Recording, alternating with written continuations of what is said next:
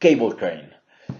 Well, as we explained before, even in the service with the service loads, not trying to analyze the ultimate loads, cable behavior are very unlinear. Well, they will have a non-linear behavior due to this large displacements and large rotations they have, and also the behavior. It only works for tension, no compression, no bending. So for these models, non-linear analysis is a must. If I load an example, I'm going to close some of these models. I have about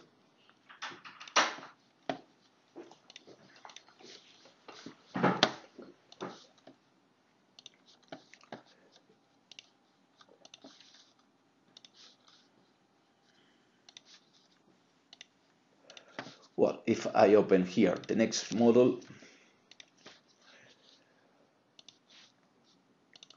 I'm going to show two cable models. The first, a cable Titan. Open it. This is the model. I'm going to plot it with real shape. And I'm going to load the results. I will start this value. So for plotting these results, I don't want to scale the results. I'm just going to put 1 for this result and plot the real value.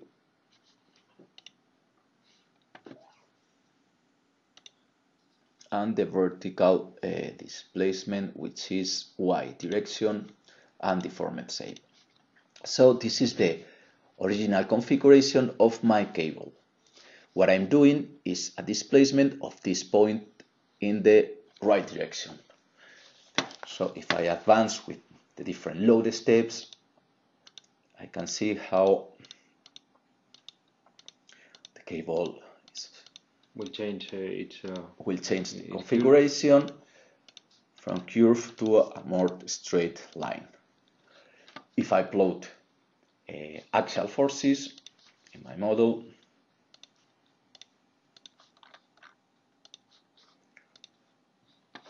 I'm going to start with the last value. This is the maximum axial force, the range to keep constant range. So well, this is the last axial force I have in my cable. If I start by the beginning, this is the first axial force, only self-weight. That is the reason its axial force is being increased in the length, only self-weight. I'm advancing my model, and we can see just axial force is increasing due to this tightening of the cable. Well, this is a real non-linear analysis, non-linear model. It looks like a simple, but it's very difficult to solve due to this.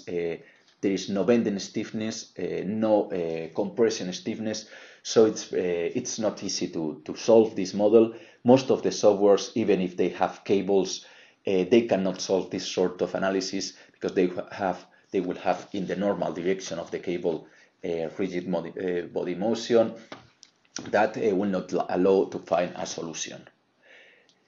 CivilFEM has a powerful algorithm that allows you to solve this algorithm, applying a small pre-stress and well, some tricks that allows to solve this sort of problem. If I load the other example I have, the cable crane. Here, this is my cable crane. If I drop in this distance, I'm going to do exactly the same steps in the other model. I'm going to plot and deformed shape and the deformed shape due to the vertical load that a mobile load on my cable. The load, I'm going to plot the first load, will be this one. Here you can see the vertical load. It will remove all the cables. For this load, if I plot the results, vertical displacement, in this case Z axis, I can see the configuration is very different. When applying this load, the cable will have this configuration. So the load, instead of being applied in this point, the displacement is very high here. So the forces and moments that I will have in my towers will be with much difference, solving in a linear elastical way with a small displacement, or solving with the real configuration where the real load is applied, and the loads that arrive to the towers will be much different. I clear the load. So if I advance in my results, I can see the mobile load and the cable configuration due to this mobile load on my cable. This is not scaled. Result is here not scaled, so this is the real displacement of my model.